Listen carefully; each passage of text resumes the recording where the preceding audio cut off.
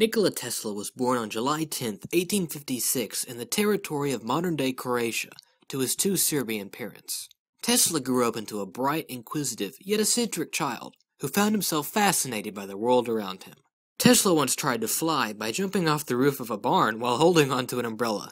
He devised a bug-powered motor using Junebugs, but had to abort his experiment after a friend decided to eat some of the bugs. Tesla once attempted to generate electricity by rubbing two cats together, which resulted in two very mad cats and a scratched-up Tesla. On June 6, 1884, Tesla arrived in the United States. He was hired by Thomas Edison to do basic electrical engineering, but moved up to redesigning the direct current generators that ran Edison's business. Edison offered Tesla $50,000, or about $1.1 million in today's currency, to make these improvements. After completing this assignment, Tesla asked about the payment for his work.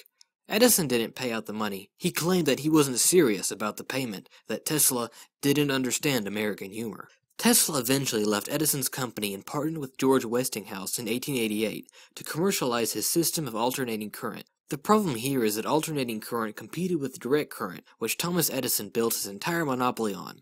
Thus began the War of the Currents. Edison started a massive smear campaign against Tesla and alternating current, trying to scare people away from using it. He spread false information about it, lobbied against its use, and went so far as to electrocute a circus elephant in public. Basically, Edison was a jerk.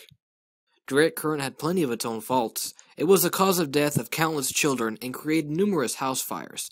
Also, the maximum reach of direct current was about 2 miles, which meant a substation had to be built to continue the current. To this day, they would still be building substations if they were going to get electricity across the U.S. Tesla's alternating current could go for hundreds of miles. Lights running on alternate current were bright white, unlike dull yellow lights running on direct current. Eventually, Edison had to give in to the demands of the people and had to go with alternating current. Tesla's influence spreads much further than electricity. He had over 700 patents and came up with ideas such as robots, spark plugs, the electric arc lamp, an X-ray device, bladeless turbines, wireless communication, laser technology, neon lights, remote control, cellular communication, radio, an electrical bath to remove germs, radar, and much more. Tesla died from heart failure in a room of the New York hotel on January 7, 1943.